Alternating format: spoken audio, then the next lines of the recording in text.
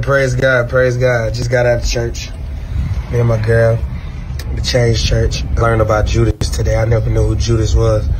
But he was the man next to the Lord, of course. I was going to say the man, but next to the Lord. Next to Jesus. Jesus came one day and listen, one of y'all boys going to betray me. All the disciples looking crazy. Oh, what are you talking about? Dang, like, we under fire. One of the guys like, hey man, ask him what's going on. I think that was that John. Somebody whispered, what really going on with him? Who gonna betray? He gonna be the one I get a bread to. I dip it in the sauce and I hand it right to bro. And he gonna be the one I betray. That betrayed me, the man next to me. He handed it to him and the devil instantly jumped in the bro. He knew it. Judas betrayed God over like money. You feel me? I just seen that.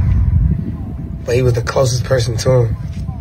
A lot of, like, after betrayal, God lifts you up. You know what I'm saying? You become blessed in new seasons. I'm feeling overly blessed. Because I've been betrayed by people like they portrayed a Judas. But God's taking me to a new level, and where I'm going requires a new me. It requires my focus. It requires my everything. I got to give it to him. You know what I'm saying? And that's what the mission I'm on. I'm used to everybody being around me for my birthday and everything like that. And we still gonna party. Everybody's still gonna come. Everybody's invited. But I got a better feeling of things because it's like where I'm going, everybody can't go. And I understand these things had to happen now.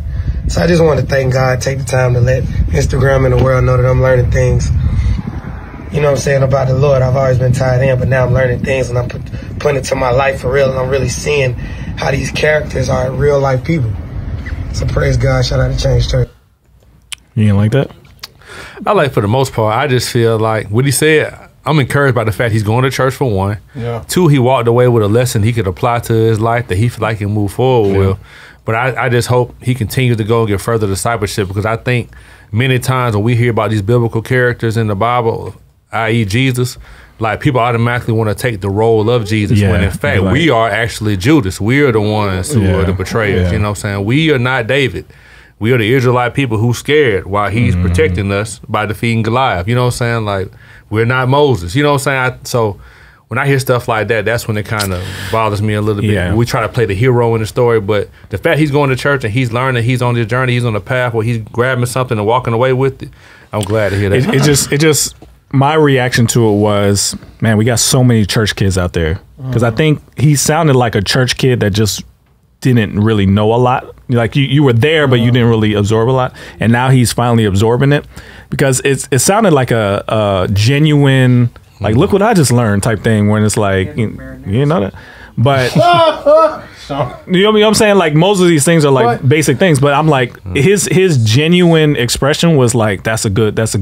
But I saw exactly when Plain was like, whenever you try to say something Jesus went through means, and you try to twist it to be like, see, now I'm, they're trying to attack me. It's like, that's not the point. The point, like you said, the point is that we're the ones that Jesus has to deal with. We're the ones that he has to forgive. It ain't a story about our role, and we're not his role in the story. So I like his attitude towards. I like that he's learning. I like all that. The caution is, if this was somebody that we were discipling or whatever, right? The caution is, try not to make the story about you. People hating on you and all that does not put you in the same role as Jesus. It's different. Well, I'll say this. I feel like he may have been somebody who grew up in church, but right now, because he shouted out Change Church, that is having an impact on him, that the preacher was have a message that impacted his life that he wanted to share. So prayerfully is that will continue to grow him, and that he can grow in the Lord, him and his girlfriend grow in the Lord, and then that, you know, things would change in his life, that he'd be like, wow. I think sometimes I've heard this saying, I don't know how true it is. I've heard somebody say, like, and you may have heard this too, put yourself in the Bible. Have you ever heard somebody say that? I don't know how biblically accurate that is, but I think that sometimes helps people try to understand the Bible more versus just reading it. You get what I mean? Yeah. You know what I mean? Putting yourself in those positions. Now, are we those people, like you said earlier? No, we're not those people, because God got us on our own journey where we have to walk, but we can use their examples for our lives to be like, okay, God, with David, he confronted a bully. He confronted somebody that was trying to hurt his people. So I'm dealing with something right now where I'm dealing with something at my job. Give me that confidence that you gave David. You know what I'm saying? Yeah. So I love the path that he's on, but sometimes I do think that's just how black churches sometimes at times it's like you gotta give it them haters, you know. You know what I mean? And as he goes on, he'll probably learn to look at the scriptures from a more humble approach. That we all are still trying to learn from a humble approach. So it's easy off the bat. I remember doing the same thing, attaching myself to these people in the Bible who felt betrayed or felt used or belittled and stuff. So I get it.